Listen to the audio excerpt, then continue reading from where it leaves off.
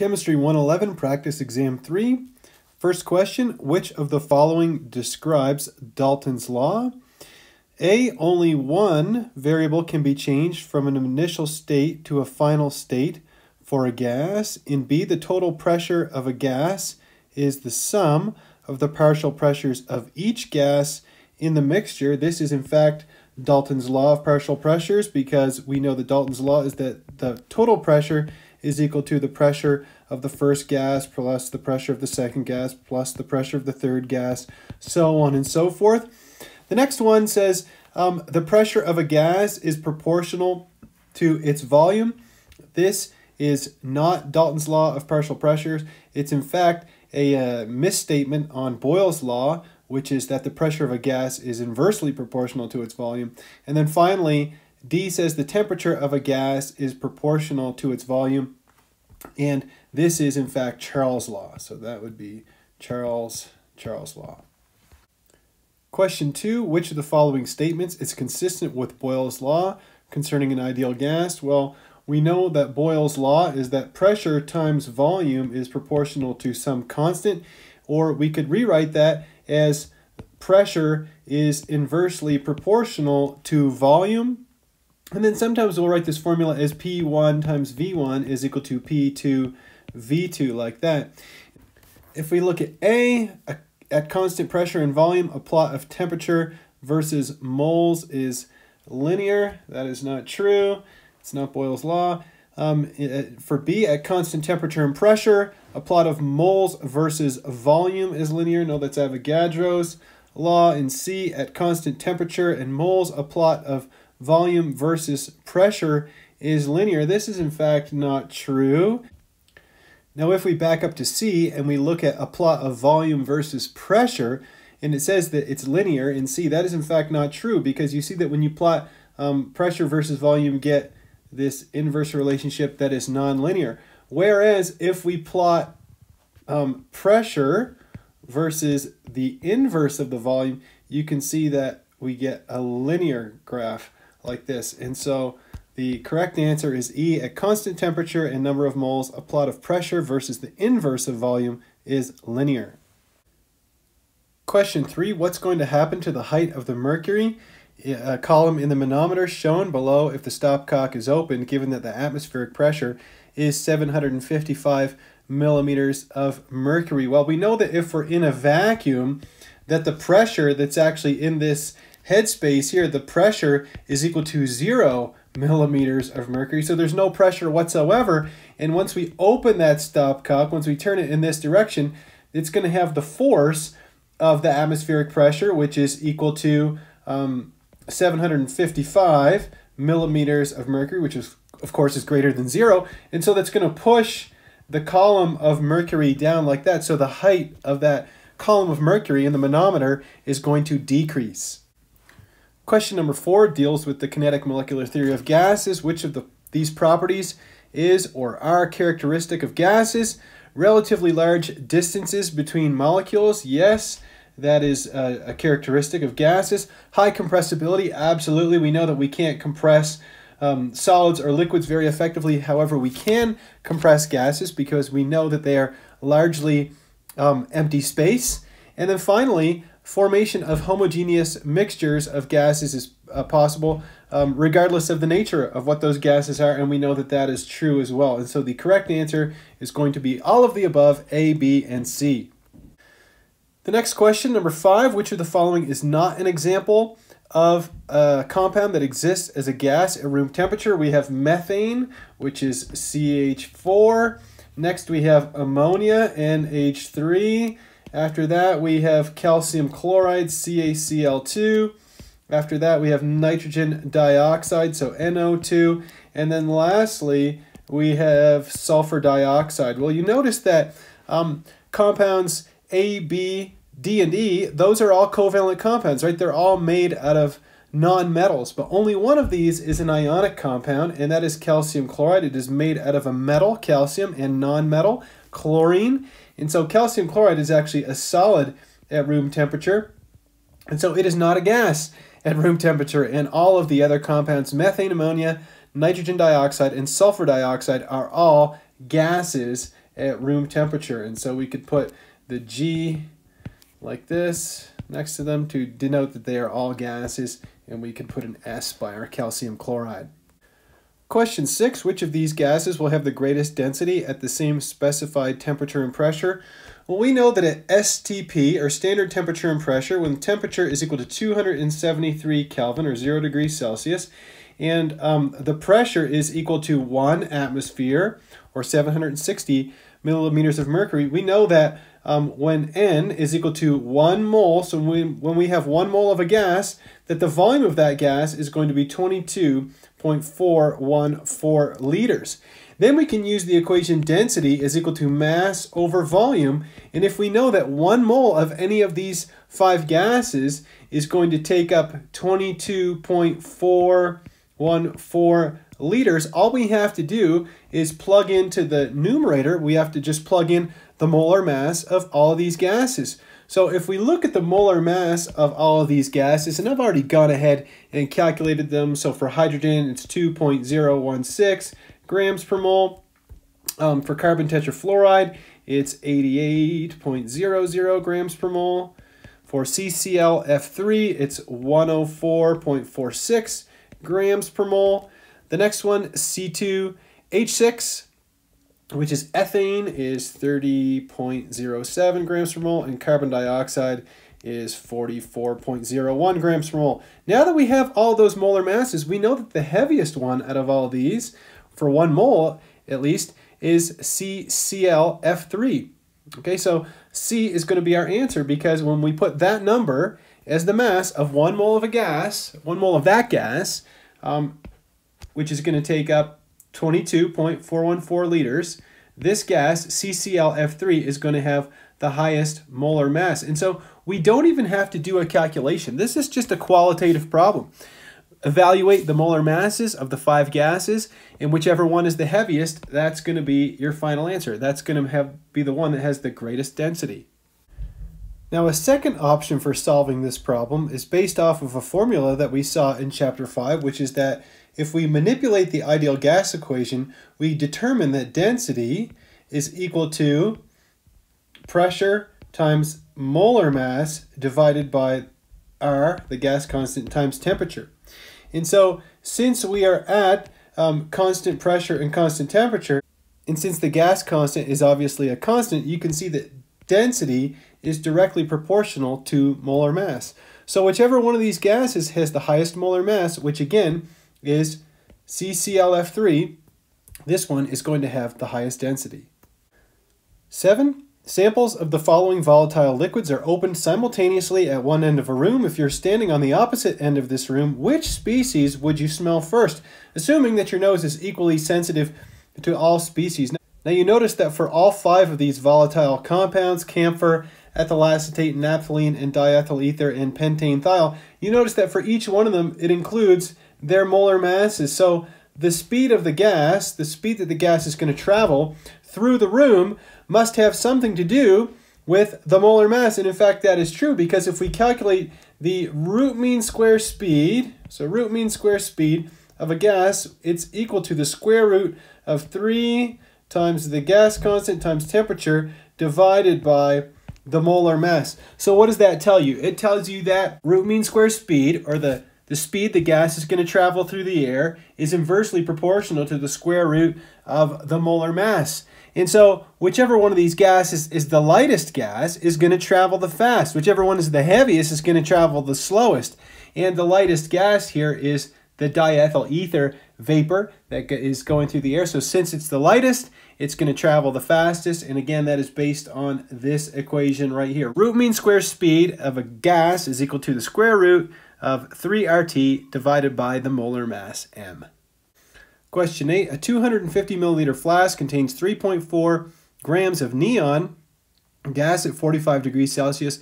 Calculate the pressure of the neon gas inside the flask. Well, first let's start by writing down what we have. We know we have a volume of 250 milliliters. We know that there are 1,000 milliliters in 1 liter, so we could say that this is equal to 0.25 liters. So we have our volume we have 3.4 grams of neon gas. I'm going to convert that into the number of moles of neon gas. And we know that number of moles is equal to mass divided by molar mass. So we have 3.4 grams of our neon. I go over to my periodic table and I see that the molar mass of neon is 20.18 grams per mole. You can see that grams are going to cancel out, and we're left over with the number of moles of neon, and I get 0.17 moles of neon. And then we have our temperature, which is 45 degrees Celsius. We add 273 to that to determine that the temperature in Kelvin is 318 Kelvin. So what do we have? We've got our volume, we've got our number of moles, and we have our temperature. Now we can use the ideal gas equation, which is PV is equal to nRT, to solve for P. And we see that P is going to be equal to nRT divided by V. Now we can simply plug in the numbers. We have the number of moles of our neon gas, which is 0.17 moles. We know the gas constant, which is 0.08206 liters atmospheres per mole Kelvin. There we go.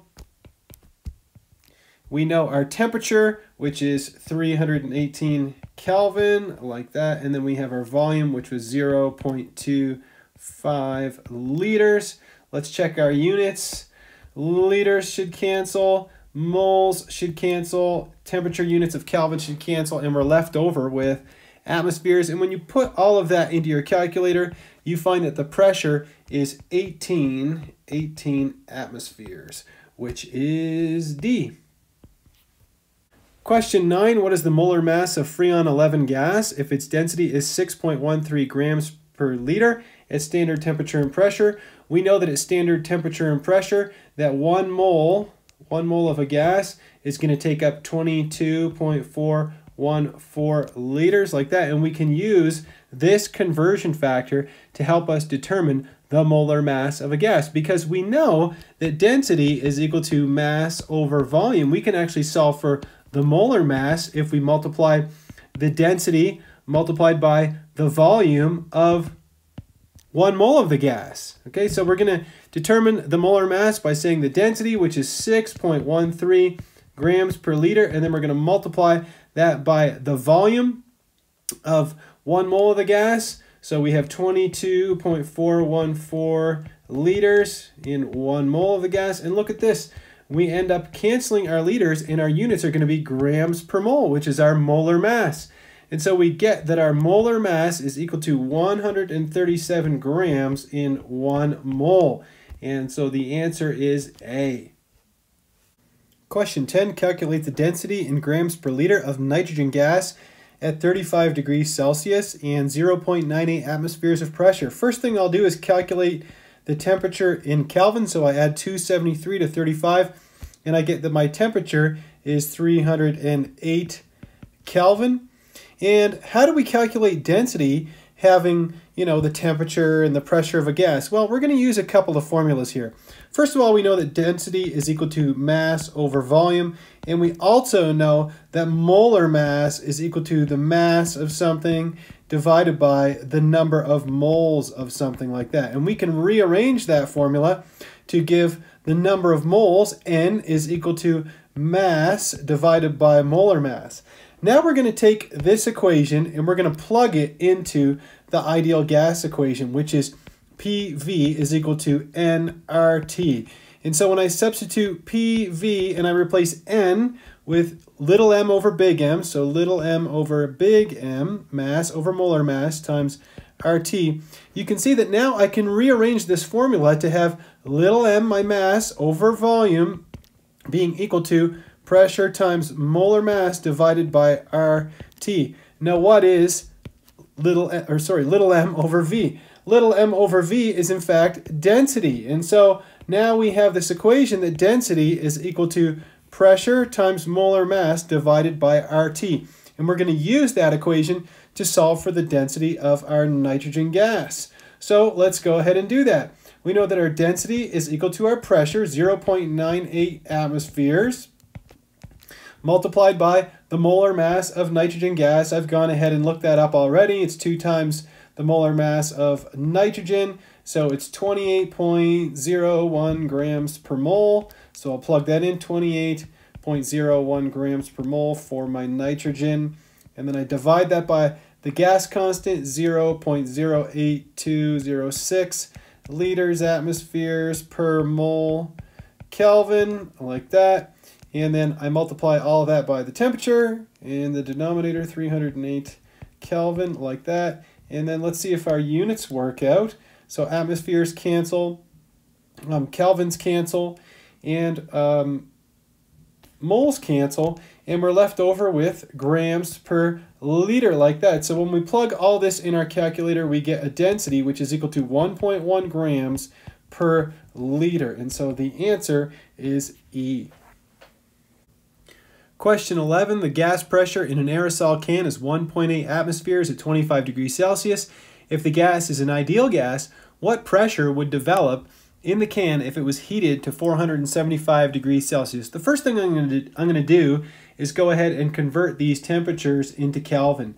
So I see that my T1, or my initial temperature, 25 degrees Celsius. When I add 273 to that, I get 298 Kelvin.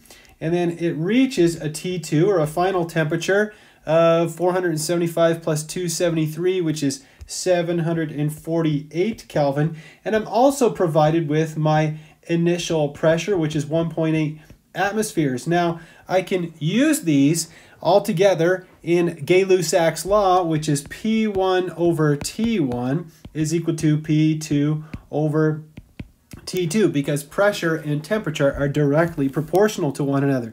And I can use these to solve for the final pressure, which is P2. Now, if I rearrange this formula for P2, I get that P2 is equal to P1 times T2 divided by T1. Let's plug in some numbers here. We have 1.8 atmospheres multiplied by our T2, which is 748 Kelvin, divided by our T1, which was 298 Kelvin. Let's double check our units. You see that temperature units cancel out, and we're left over with our P2 being equal to 4.5 atmospheres. We should only have two significant figures here, and so the answer is D, 4.5 atmospheres. Question 12, a small bubble rises from the bottom of a lake where the temperature and pressure are 4 degrees Celsius and 3 atmospheres to the water's surface, where the temperature is 25 degrees Celsius and the pressure is 0.95 atmospheres. What's the final volume if the initial volume of the bubble was 2.1 milliliters? So we're given our initial volume, our V1 is 2.1 milliliters. The initial pressure and temperature are here as well. The initial temperature, so if I take 273 and I add 4 to it, I get 277 Kelvin. And my initial pressure, I'll just not change those units, leave it in atmospheres like that. We're also given the final pressure and the final temperature, right? The final temperature, our T2 is equal to 298 Kelvin, and our final pressure, or our P2, is equal to 0.95 atmospheres. And so what we're solving for is the final volume, right, which is our V2. And this is where we can use the combined gas law. And the combined gas law is P1 times V1 over T1 is equal to P2 times V2 over T2. And what are we solving for? We are solving for V2. And so let's rearrange the formula for V2, which is going to be equal to P1 times V1 times T2 divided by T1 times P2. Then we can simply plug in our numbers, which is 3.0 atmospheres multiplied by our initial volume, which is 2.1 milliliters. What's next? We have our final temperature, which is 298 Kelvin. And then we have our T1 and our P2, so 277 Kelvin, and our P2 is 0.95 atmospheres, like that. Okay, let's double check our units. You see the atmospheres cancel out, as do Kelvin, and we're left over with the volume in milliliters, which we can do. And so our V2, when we plug all this into our calculator, should only have two significant figures, and it is 7.1 milliliters. So V2 is 7.1 milliliters, which is B. Question 13, at what temperature will a sample of nitrogen gas with a volume of 328 milliliters at 15 degrees Celsius and 748 millimeters of mercury occupy a volume of 0.98 liters at a pressure of 642 millimeters of mercury? Assume the amount of nitrogen gas does not change. We are given our initial volume, which is 0.328 liters. We are given our initial temperature, our T1, which is 288 Kelvin. And we're also given our initial pressure. When you convert 748 millimeters of mercury into atmospheres, you divide by 760 millimeters of mercury per atmosphere, and you end up with 0.984 atmospheres. We are given our final volume, our V2, and we're given our final pressure, our P2. I'm going to convert that into atmospheres, and when you do, you get 0.845 atmospheres. And what are we looking for? We're looking for the temperature, the final temperature, or T2. And so this is another example where we can use the combined gas law, which is P1 times V1 divided by T1 is equal to P2 times V2 divided by T2. And we want to solve this for T2. And so T2 is going to be equal to V2 times T1 times P2 divided by P1 times V1. We're going to plug in some numbers here. So we have 0.898 liters multiplied by our initial temperature, which is 288 Kelvin, multiplied by our final pressure, which is 0.845 atmospheres. And then we're going to divide that by P1, which is 0.984 atmospheres, multiplied by V1. And our V1 was 0.328 liters. Let's check our units. Liters cancel, as do atmospheres, and we should end up with our T2 being equal to 677 Kelvin. Now you notice that all the final answers are given in degrees Celsius, and we know that the temperature in Kelvin is equal to the temperature in degrees Celsius plus 273. Therefore, the temperature in degrees Celsius is going to be equal to the temperature in Kelvin. Subtract 273. And so we're going to take this temperature and we're going to subtract 273 from it to determine the temperature in degrees Celsius. And we end up with 404 degrees Celsius as our final answer, which is E. Question 14. The following data describes an initial and final state for an ideal gas.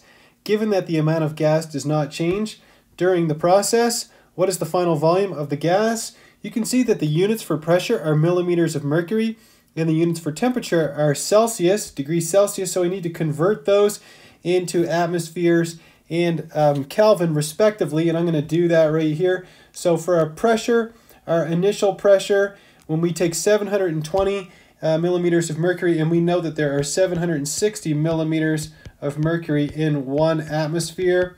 So we simply divide 720 by 760, and we end up with our initial pressure as being 0.947 atmospheres.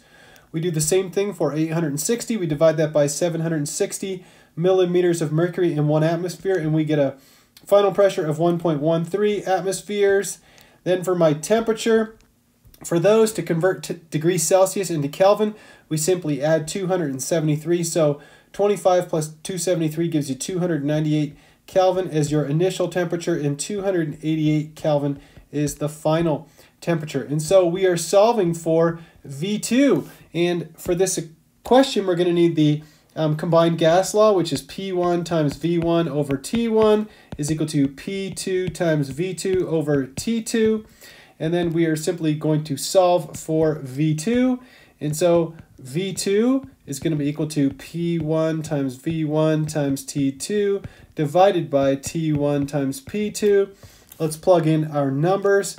We get our 0.947 atmospheres multiplied by our V1, which is 235 milliliters multiplied by our T2, which is 288 Kelvin.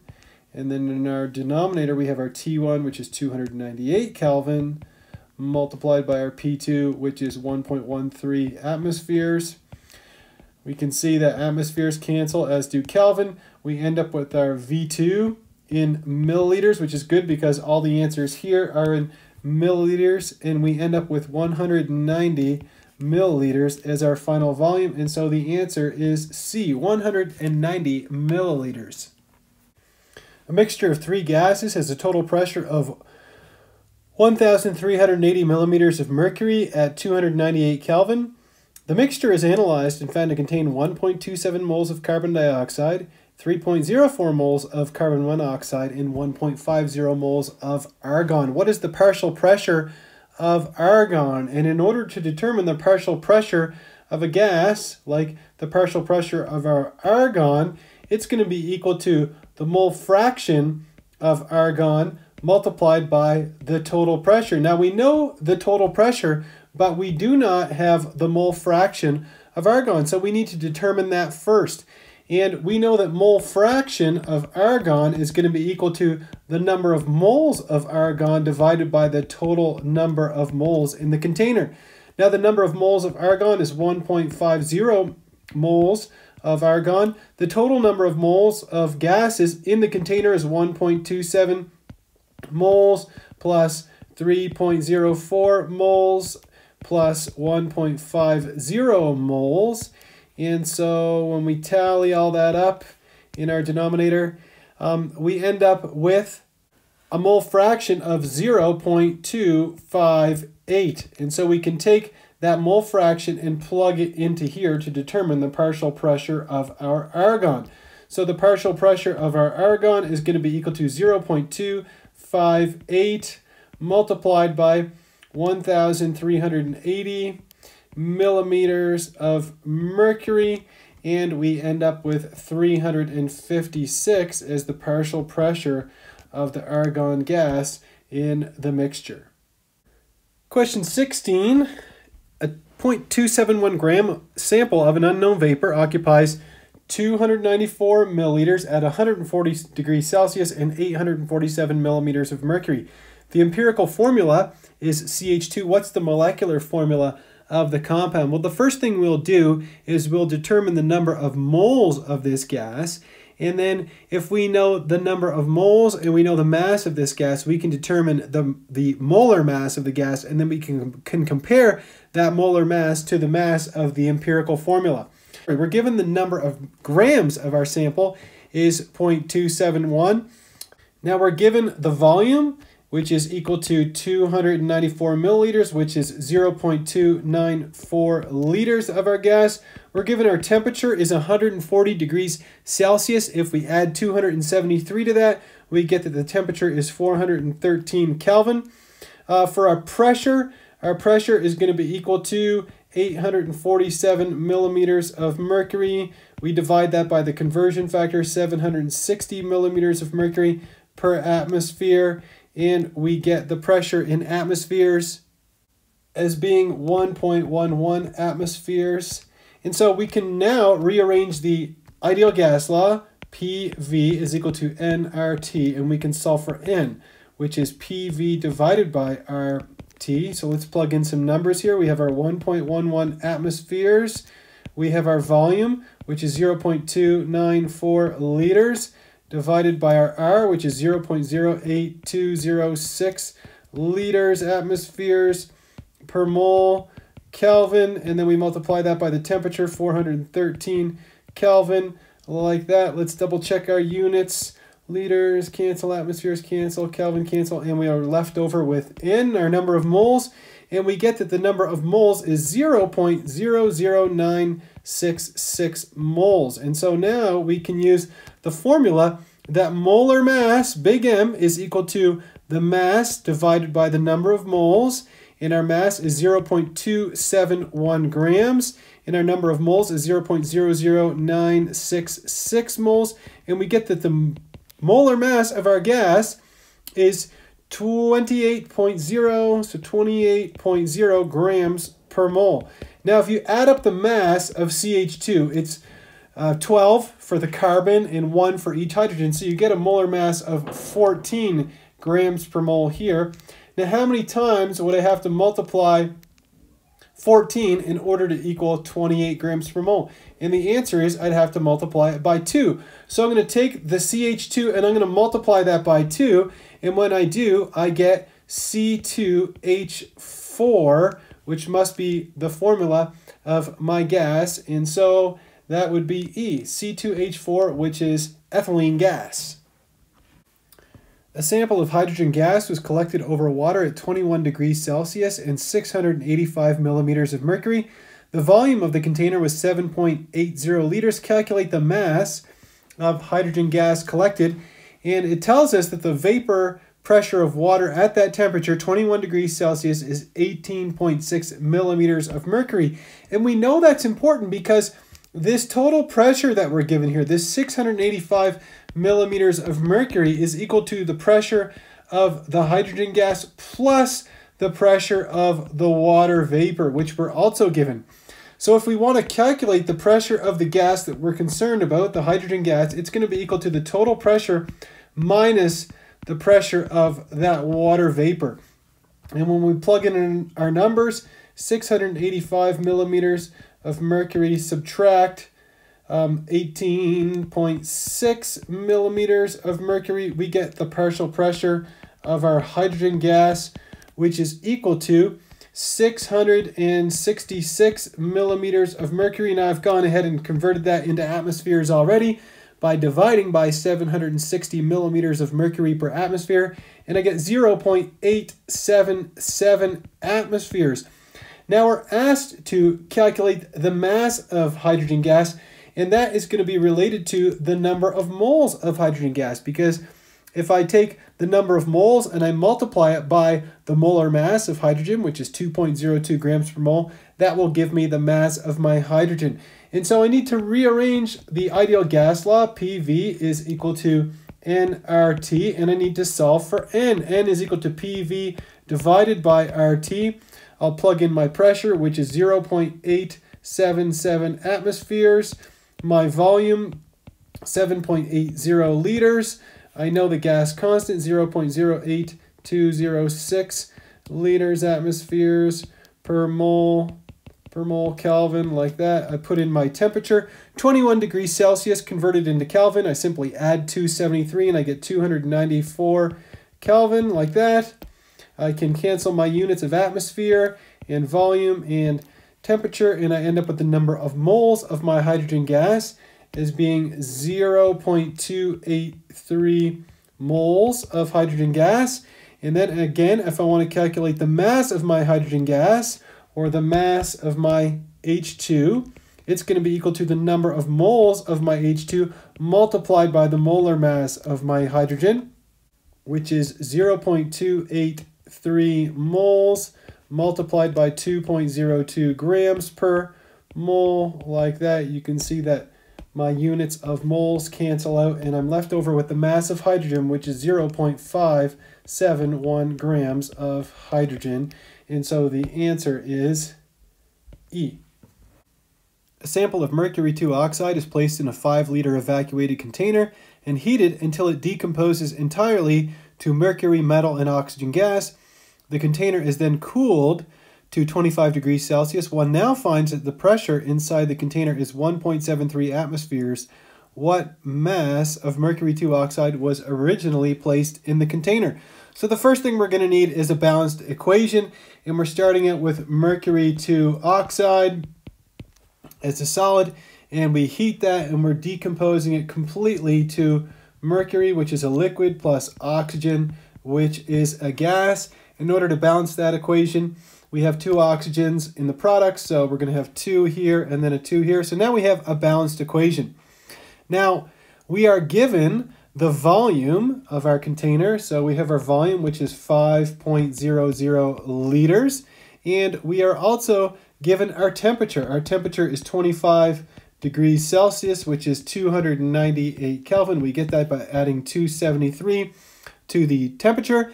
And we're also given the pressure, which is 1.73 atmospheres. Now, if we use the ideal gas law, PV is equal to nRT, and we solve for N, which is PV over RT, what is the N that we're going to be getting? Well, the only gas that we have in the entire reaction is the oxygen gas that's produced, because it tells us that the mercury 2 oxide decomposes completely to give us a metal and a gas. So when we determine N, what we're going to actually be determining is the N. We're going to determine the number of moles of oxygen. So let's do that. Let's figure out the number of moles of oxygen. Let's plug in some numbers. We have 1.73 atmospheres multiplied by our volume, which is 5.00 liters, divided by our gas constant, 0.08206 liter atmospheres per mole Kelvin, and then we'll multiply that by our temperature, which is 298 Kelvin. Let's check our units.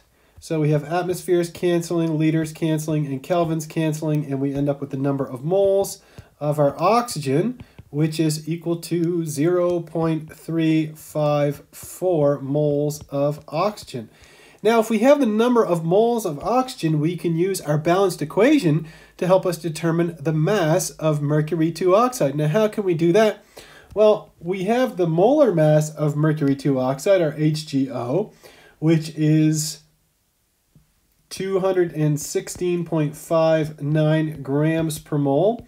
And now we can just use dimensional analysis, which we started with our 0.354 moles of oxygen. And we know that for every 1 mole of oxygen that's produced, we consume 2 moles of HGO, or mercury 2 oxide. And we know that in 1 mole of HGO, or mercury oxide, we have 216.59 grams of HGO.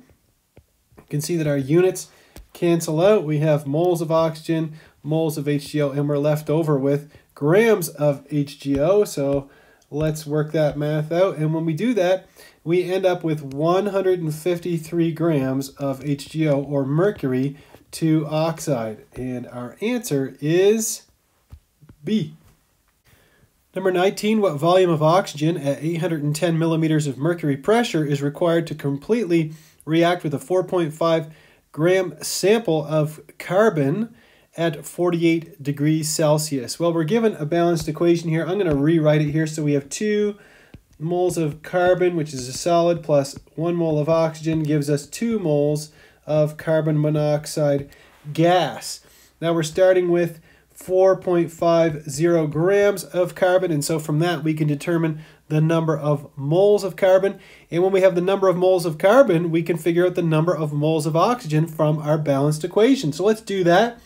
Using dimensional analysis, we have 4.50 grams of carbon.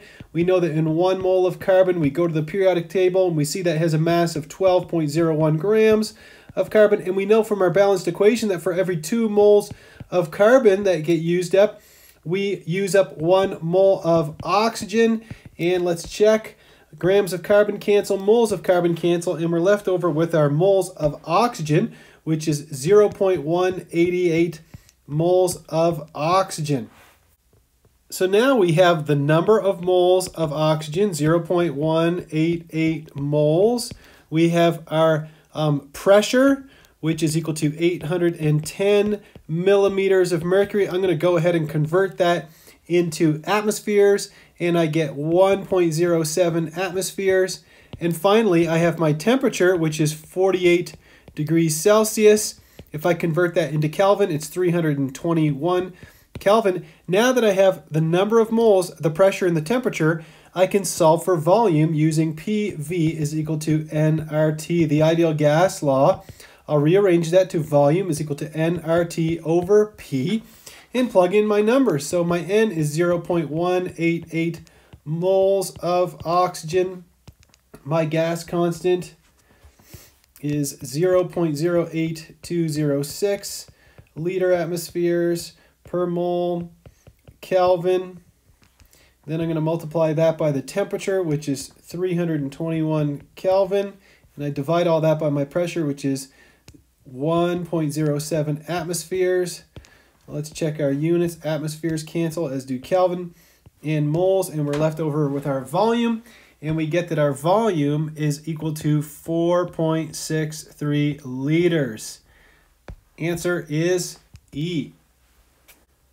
Question 20, a spacecraft is filled with 0.5 atmospheres of oxygen and 0.5 atmospheres of helium if there's a very small hole in the side of this craft such that gas is lost slowly into outer space. And then we have a variety of answers. Oxygen is lost faster, 8 times faster. Helium is lost twice as fast, so on and so forth. And so the law that we're going to use to solve this problem is Graham's law. Graham's law, which states that the rate of diffusion of a gas is inversely related to the square root of its molar mass. And so when we have a gas, so we'll put velocity of 1 over velocity of 2, the rate of diffusion of 1 versus 2 is going to be inversely proportional to the square roots of their masses. So we'll put the mass of 2 over the mass of 1 like this. And so if I plug some gases in here, if I say the velocity of the helium, how much faster or slower will that be compared to the oxygen?